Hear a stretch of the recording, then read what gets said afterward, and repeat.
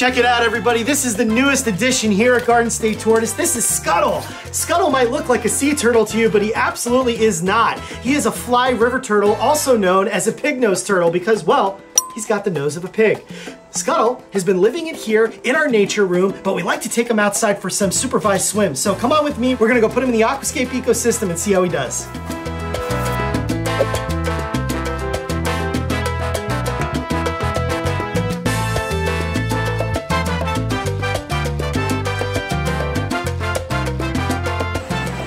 So Scuttle is a pretty fascinating species. As I said, he looks like a freshwater sea turtle, but he is by no means a sea turtle. He's freshwater, and he occurs in lagoons and river systems over in northern Australia and southern New Guinea. His species, Herpetology insculpta, is pretty incredible because they are the only living member of that genus Herpetology.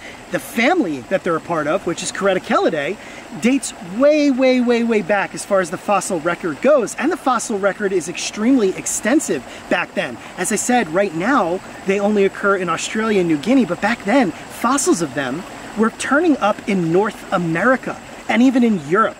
So this turtle has a pretty isolated range now, but at one time it was very extensive. They're known for extreme aggression. They're an omnivorous species, which means they eat both plant and animal matter, but when it comes to other turtles of any species, even their own kind, they are over the top aggressive. And in fact, that's one of the reasons why Scuttle came to us. He came to us from the Jenkinson's Aquarium. You guys have seen our work with them in other videos, where we've taken animals from them that they didn't have room for at the aquarium.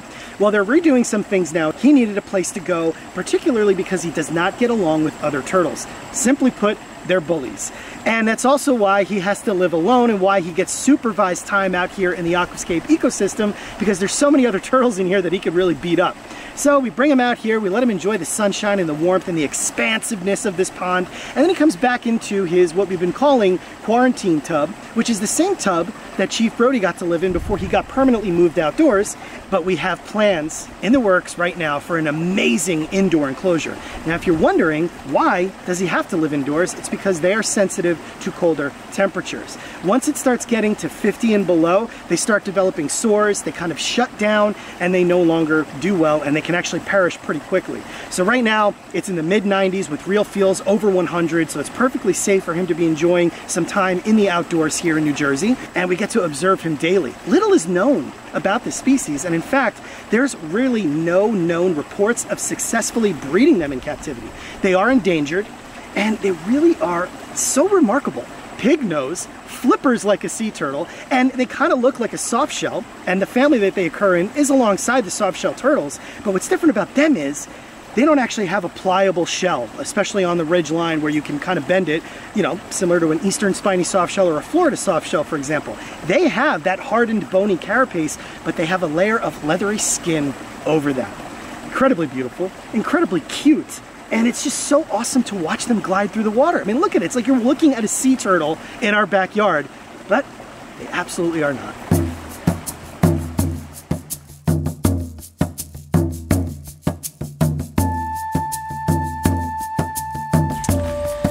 So Scuttle the fly river turtle is not the only new kid on the block here at Garden State Tortoise. We recently had some other animals donated to us. And speaking of donations, our good friend Jeff just donated all these amazing cactus pads to help feed our animals. Jeff, this stuff's amazing. This is gonna come so in handy, and it's gonna help us feed so many of our animals. And also, thanks to our buddy Mike for driving this stuff to us. So, what do you say we go meet some other powerhouses? Come here, pal. Oh, God. Ooh. This here is Morby. He's an African spur-thighed tortoise. Okay, pal. Come on, Dixie. Come on.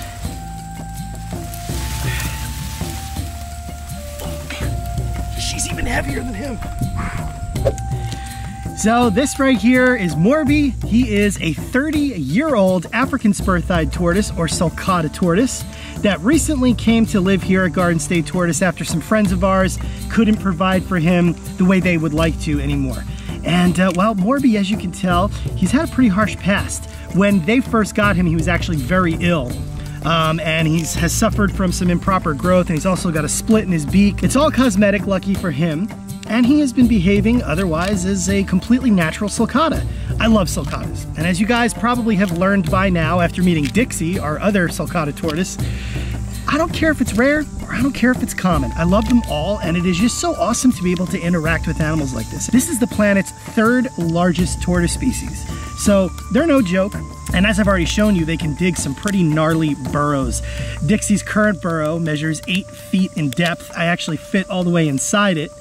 And they're a challenge, you know, they're not for everybody, but if you can provide for these tortoises, they're a great animal to offer a home to. Here in South Jersey, they get to live outside a good portion of the year, but then they do have to come inside the building for winter, and they don't skip a beat in there either. So Morby is here now. He seems to be doing pretty well, but you know what's really cool about him too? Sulcatas can be known to be pretty bold and aggressive, and Dixie has knocked me on my butt before. This guy's not like that. He actually has a very sweet disposition, especially for a male. You can tell he's got a huge appetite. He just finished that cactus pad and he's moving right on to some grass. And this is a grassland species. So feeding sulcatas grass or letting them mow your lawn is actually very natural for them, and it's very good for them. As you can see, Dixie back here is starting to make this area of the lawn go bare already. So I'm gonna let Dixie and Morby enjoy the lawn and their new cactus pads right here. And I got 2 more newcomers to show you guys, so let's go.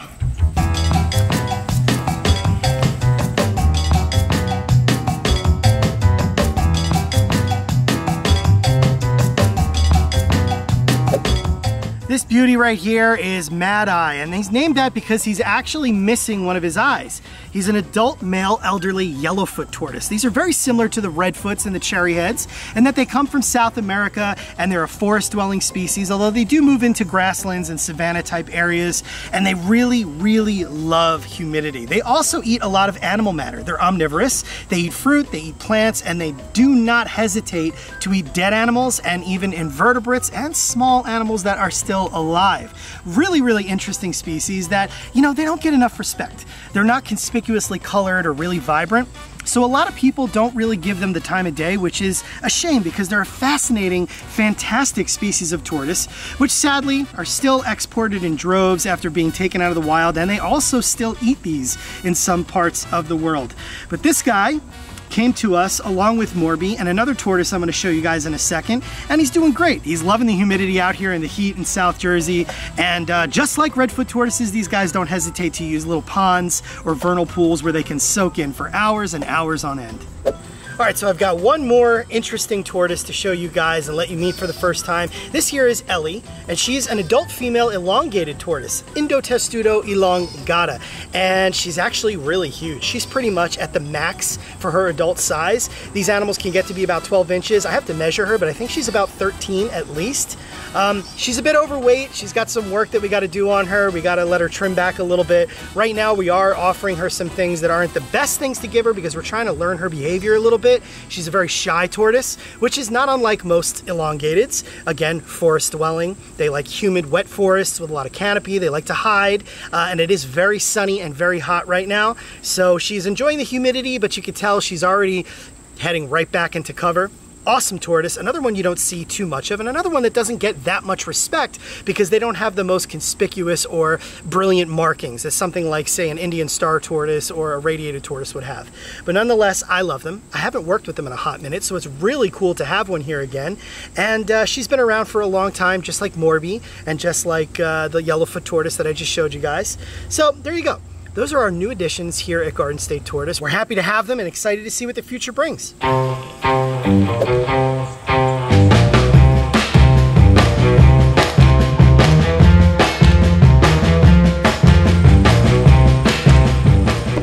It's not easy housing all these animals like this and continuously taking new ones in. We have the means to do it, but there's always something else going on. So I just got to introduce to you guys the new animals, but you can't forget about the animals that have been here. And look at this mess of slop in front of me. If you guys remember, we just changed Chief Brody, the alligator snapping turtle's pond, a couple videos ago. And well, here we are at it again, but there's a cool reason behind why this pond is so dirty right now. Recently, we went up to the Turtleback Zoo because they called us to come up and pick up some donations. They donated a ton of fresh fish to us to feed the animals, which is epic. It's so awesome when people come through like that, especially when zoos help out. It's just so awesome. And we got to feed our entire collection so much good stuff. With a good feeding comes a lot of poop, and Chief Brody has decided to unleash the demons, and it's really a shame that you guys can't smell this right now. So I'm draining his pond. I'm gonna give it a nice thorough clean and rinse. Again, not gonna take all that beneficial stuff out of the bottom because the turtle needs that, and so does the biology of the pond. Some of the fish that we fed out was herring, which is an extremely oily fish, so that has made its way into the water through Brody's bowels. And this is gonna be quite the project that's gonna take me the rest of the day, but hey, that's all part of it. I signed up for this, right?